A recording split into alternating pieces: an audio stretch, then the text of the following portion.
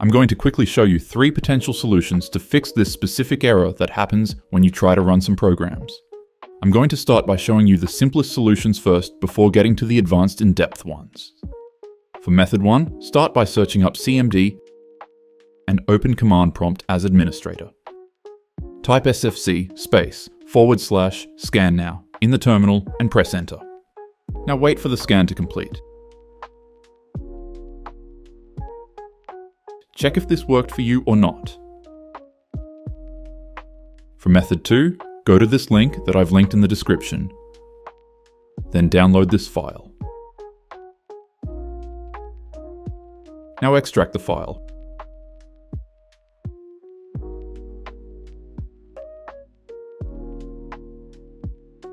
Run the file named install all. Now go through the full installation process. This might take a couple minutes.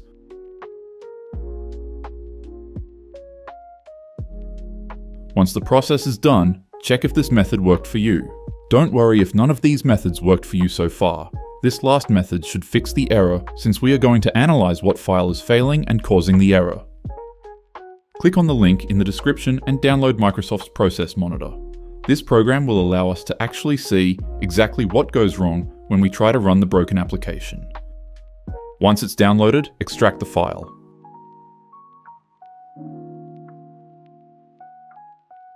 Then run procmon. Agree to the TOS. Right now, this program is capturing every single event that is happening on our PC. Let's stop the capture for now by going to File and clicking on Capture Events. Click on the eraser icon to clear all the old events. Then click on the filter icon. From the first drop-down menu, select Process Name. Then open up the application in which you get the error for. Now type the exact .exe name of the application in the empty box. Click on Add and click OK. Now go to File and click on Capture Events to start the event capturing again, and then open the broken application. Keep the pop-up open for a couple seconds to allow for more events to be captured. Click on Capture Events to stop the capturing process. Under the Result column, find a result with the tag Name Not Found. Right-click on it and click on the option Highlight Name Not Found. Every file with the tag Name Not Found should now be highlighted. Expand the Path column to see the path of the files better. Now what we should be doing is we should be looking at highlighted Name Not Found files through this whole list. Keep an eye out for any .dll files that appear highlighted many times. Ignore any DLL files that are only highlighted once or maybe twice, as it's unlikely that these are broken files.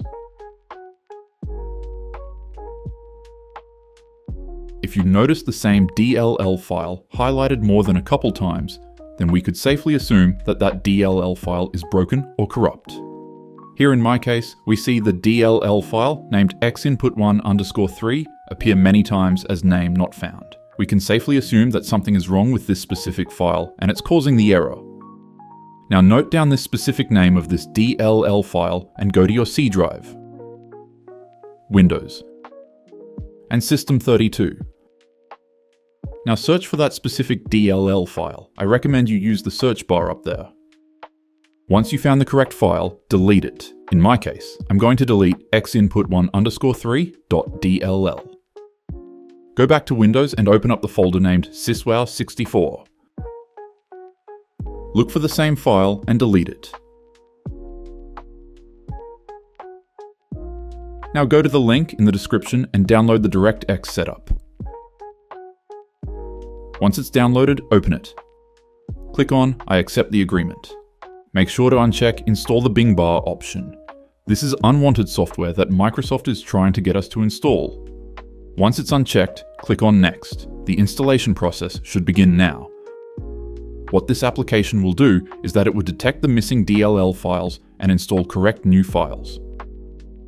Now the missing DLL files should have been downloaded and your problem should be fixed now.